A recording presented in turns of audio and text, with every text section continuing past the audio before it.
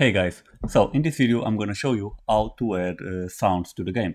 The background music and some sound effects for when the frog is moving, when the frog dies or drowns, stuff like that. So let me just start by showing you the game working with the sounds. And I'm gonna shut up for a minute. So let me just compile the game because we have sounds right from the beginning.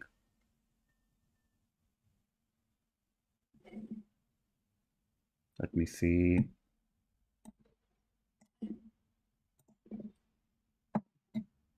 Oh, the sounds are not working. Oh, I muted. I muted this before, so that's why. But okay, we have a sound that plays here when the game starts, which is like the coin, the credit sound. Let me see if I can play it for you.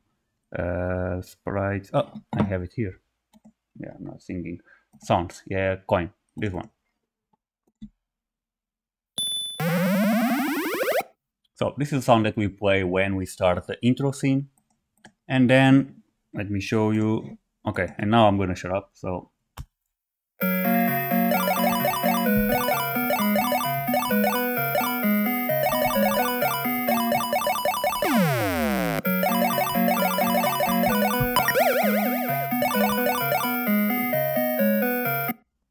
And this is it.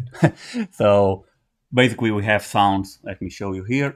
We have sounds, the coin sound, which is the one that we play when in the intro scene when the game starts. Then we have extra sound I didn't show you, but it's basically a sound that we play when the frog reaches one of the houses. The hop sound, the moving sound of the frog. The background music, which is playing on a loop. The plunk, which is when the frog drowns, and the squash, which is when the frog is hit by a car. And so basically what we need to do to add sounds to the game is to first import the sound that we need. So you can create a new sound. Let me just show you, test. And you need to import the sounds as an MP3 or OGG. Basically, it doesn't accept wave sounds. And basically just drag the sound here or search for the sound. And that's it. I mean, you can just preview to see if the sound is okay. And you have a few guidelines here for the sound properties. I didn't worry about this. I just imported the sounds into Audacity and exported them as MP3, and it's okay. So I'm just gonna share the sounds with you guys. So, but if you have your own sound, just check if everything is working okay. So you have the sounds. Let me just remove this one. And now to play the sound is really easy. So for example, you go to the intro scene and we have the sounds category. We have a lot of stuff here for the sounds, but the way that we are using the sound is pretty simple. So basically what I'm doing is when I start the intro scene, I stop all the sounds. And this is because we might come to this scene from another one. So I just want to stop all the sound effects. And I play the sound coin, which I got from here. You can play, you can loop also. Oh, so I'm making a mistake on the other one. So okay, you can play or loop the sound. And in this case, I'm just playing the sound coin. Now for the main scene, in the main scene, let me show you. So, which is when the game starts. On the events, probably, yeah. On the events, I added a new created event here on the main scene. And basically I'm looping, but I don't need to use this. I thought that I needed to use this because I didn't find the loop on the other one, but that was my mistake. So I just loop the sound and you select the sound, and in this case it's the music. Because I don't need to worry about the channels or anything, so just, okay, loop the music sound here. Actually, I need to check if this is gonna work, because I don't know if you can be looping the sound and playing sound effects. I'm just gonna check in a minute. Once again, I'm making changes while I'm recording, yes. So we loop the sound, and then we just need to go to the specific places where we want to play the sound effects, and just use the block play sound. So for example, on the movement, on the block, on the move block, you can see play hop. On the frog collision, I have here on the destroy, and here I basically I'm playing a different sound according to the animation. So I'm checking if the animation is drawn, I play the plonk. Otherwise, if it's die, I play the squash.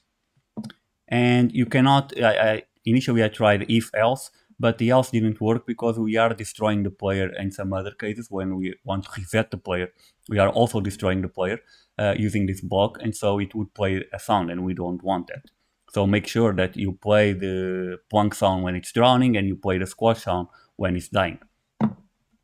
And so we have the movement, and on the game manager, yes, we have on the frog wins, which is when the frog reaches one of the houses. So we just play the extra sound. And on the end screen, I'm just stopping all the sounds. So when the game ends and we go to the end screen, I just stop everything, the music and the sound effects, everything. And this is it.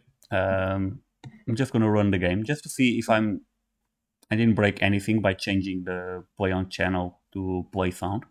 Because now I'm thinking that if it stops the other sounds, or if I should be playing the background music on one channel, I have no idea.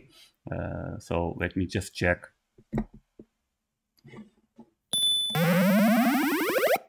So now you heard the coin sound that appears on the intro scene.